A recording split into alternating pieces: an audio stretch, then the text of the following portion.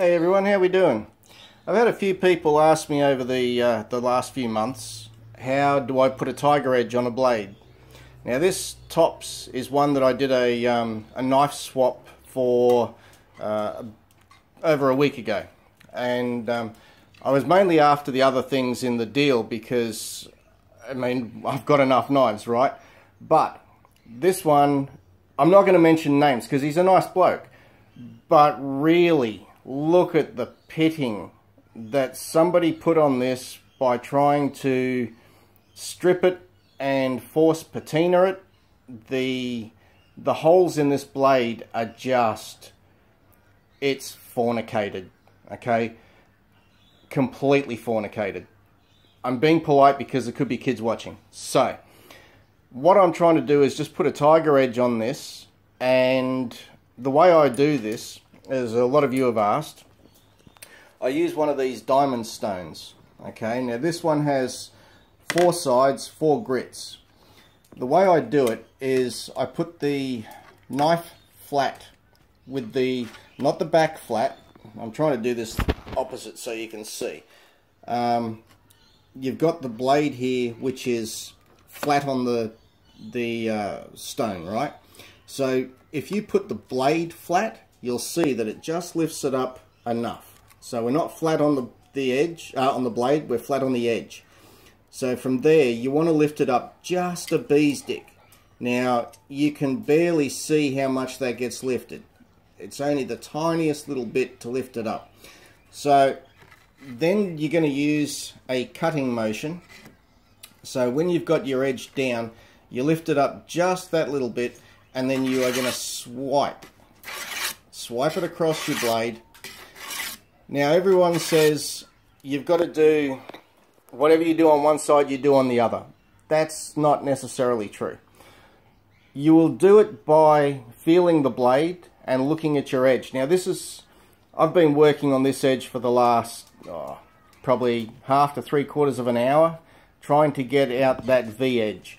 Now not everyone, sorry, I've got to stop saying that. But a lot of knife makers will say the V edge is your secondary edge so that when that runs out, you still have the edge of your knife. No. When the V's gone, your knife is pretty much useless on a lot of things. I don't like a V edge on a blade. I never have and never will. It's just me. Personal preference. Mora knives have been around for thousands of years, and, well, it seems that way. Been around for eons, and they don't put a V edge on their blades. If they have, I haven't found one yet. There's no need.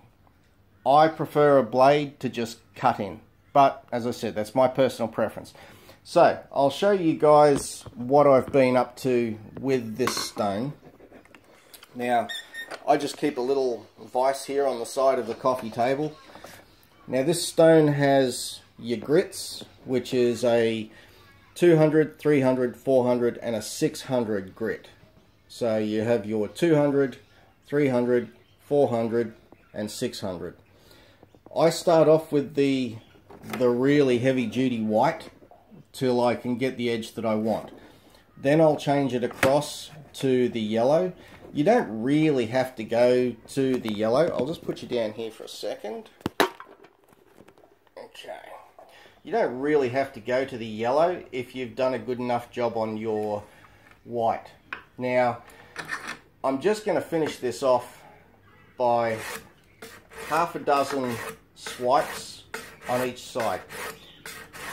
Now, over the years, you will learn where that edge is, and you'll also learn it by sound as well as by feel. If it's going nice and smooth, then you're on the right edge. If you have lifted up just that little bit too much and you can hear it grinding, then you're taking away too much steel. You can't put this stuff back once it's gone. It's just not worth it. I can sit here and watch TV while I'm doing this because I just know by feel where this stone is supposed to be. Now looking at the edge,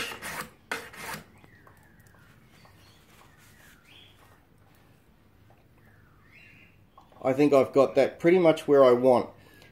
The easiest way I check when I get to this point is by running it across the fingernail.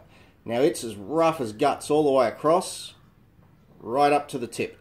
So I know that I now have that flat edge that I want. When you go down through the grits, what I'm essentially doing is not taking any more meat off the blade. I'm just polishing it up now, getting out the gouges that the heavy stuff has left on the edge. So, and that feels like there's absolutely no resistance there at all, which is what you want. The problem with this knife, when I was sharpening it and I got to the tip, it took me forever to get an edge on the tip of this thing. And the reason that it took forever, I don't think it was ground properly from the start. And some companies will do that. They're mass producing. You can't always get that perfect edge that you want. So I can feel that's as smooth as can be. And looking at it, I'm pretty much going over the whole grind that I've put there previously, which is good. So I'll just keep going on this for a little bit more until I can know for sure that I've actually done this and done it properly. Then what I'll do is take it outside and we'll hit it on the buffing wheel. I like to get the edge as smooth as can possibly be, for me anyway.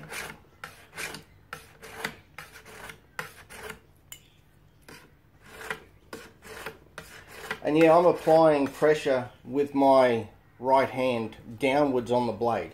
It's, at the moment I'm still trying to get those little tiny bits out of the edge. So I'm still applying that little bit of pressure to get my, oh, look at the holes in this thing. It's not really showing them up too well.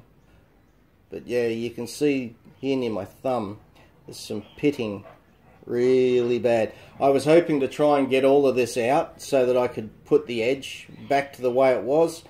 But you can see there, it's a huge canyon through the steel. I think he said that he used some boiling vinegar.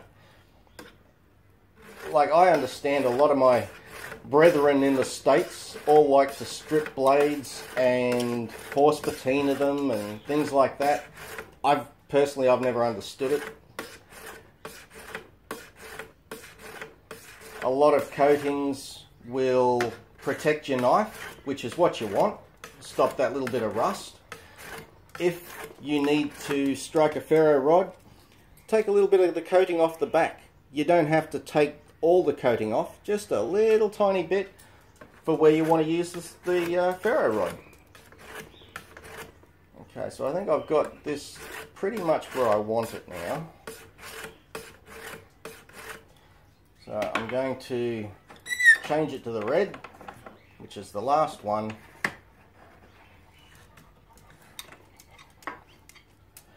Oh look, you know, I was dumb enough to go out and spend hundreds of dollars on a Ken Onion work sharp.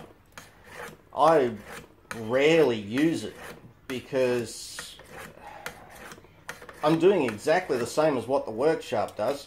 Yeah, the work sharp might do it in 1/100th of the time, but you're also going a lot quicker and there's more margin for errors when you're trying to get just that right shape. You want to keep the tip the way it is. If you're not doing it properly and you're using a work sharp, before you realize it, you've rounded your tip off.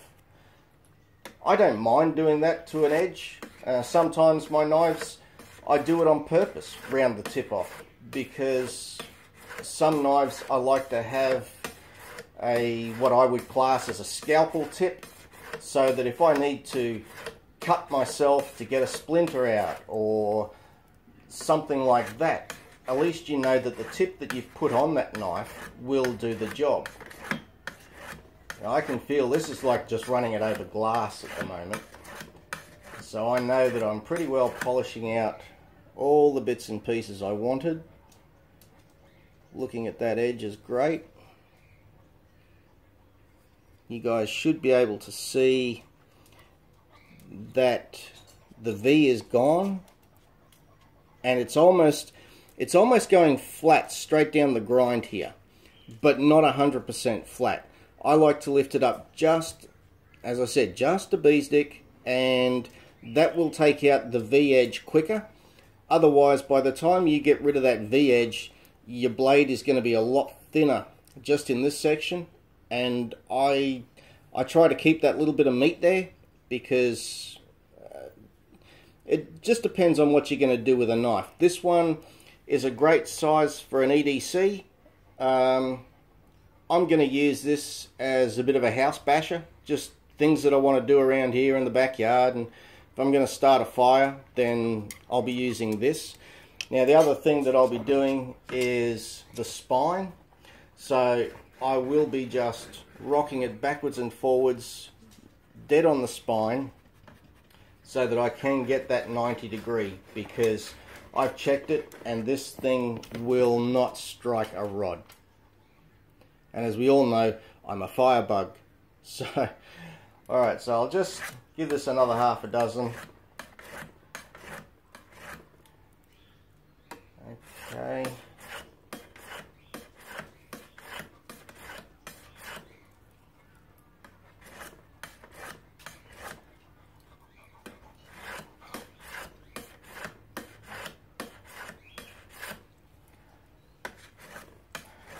Right, that should do it. That looks fine to me. That feels good. Let's give it a wipe over. Now, we're going to take it outside to the buffing wheel. So, here we go. Come for a walk. Alright. So, we go out here to the buffing wheel. Oop.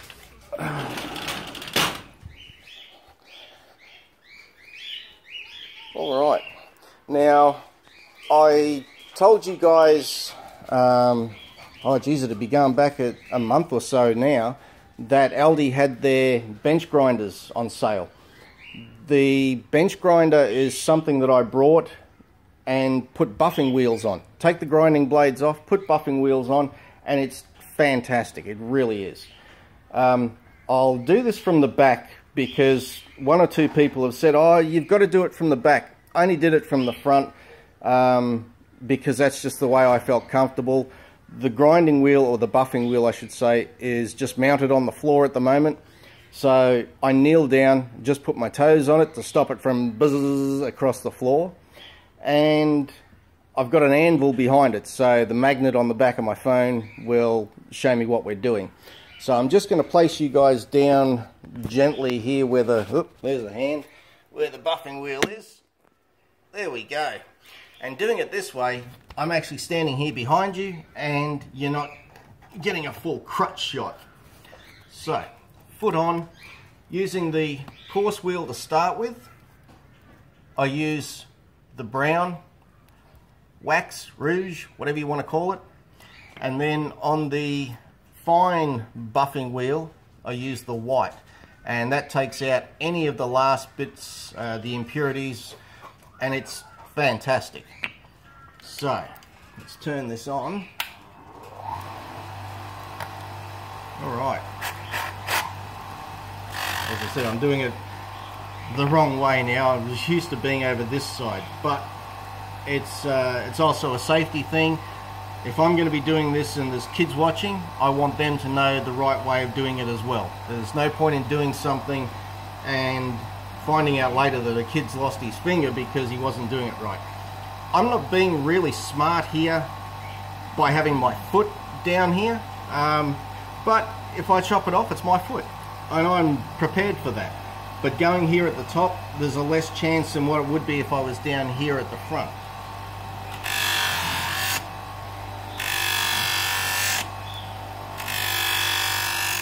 This also takes me a bit to get used to now because I'm not used to this side. you're using exactly the same angle that you did on your block, which is just nice, almost flat, as I said, almost flat, lift it up a little bit, and that way you're polishing the whole surface of where you've done your edge.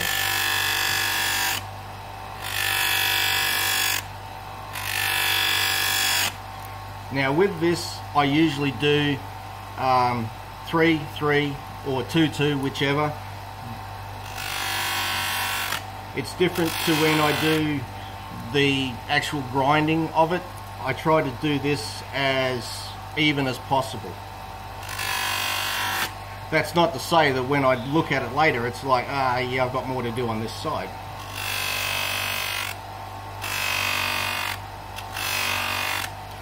This will also tell me whether or not I've got the entire edge that I needed ground off as well.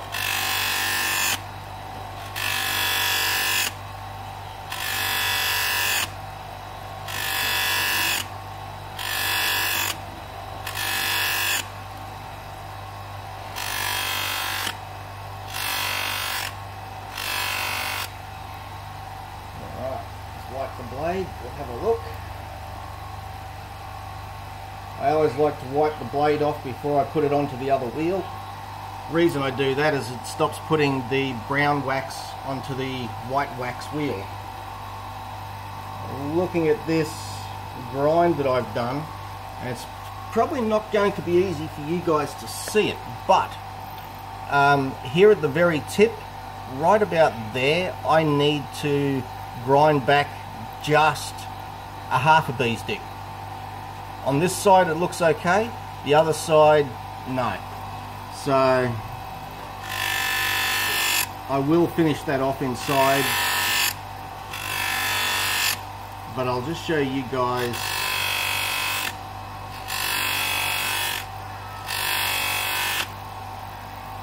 how this sort of works.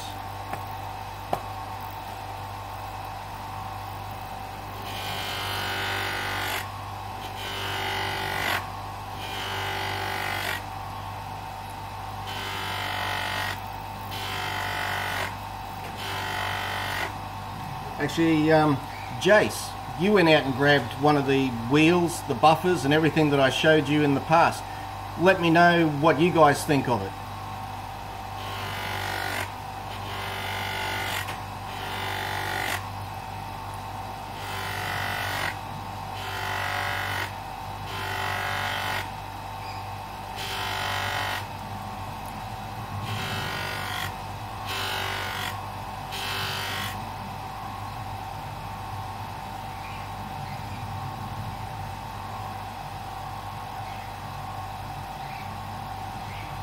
Alright, so I've got the edge now to where I want it. It's nicely polished, and I can turn that off. Alright, now I'm not usually a big fan of shaving hairs and that sort of stuff because it takes too long to grow back. But to give you guys a rough idea, I normally shave around the tattoo, but you can see that just went straight down and the hair is off. There's no need to scrape like that to see if it's sharp. If you can't get the hair off like that in one swift movement, hairy blade, then it's still not sharp enough. But I'm quite happy that this is a Tiger Edge. Now, as usual, tip test. Tip test works. It's quite a good tip test actually. That's, yeah, okay. Yeah. So just touching your skin with the tip, if it bleeds, you know you've done a pretty good chance. And I would rather do that than have a bald leg. Yeah, that was a good tip test. Okay, so I hope that helps some of you guys that have asked me about it, and any questions, feel free to yell out. As I said, this is just the way that I do it. There's 1,000 different ways that you can sharpen a knife. I just find this is easier. I have the work sharp in the shed. As I said, I just find that it's not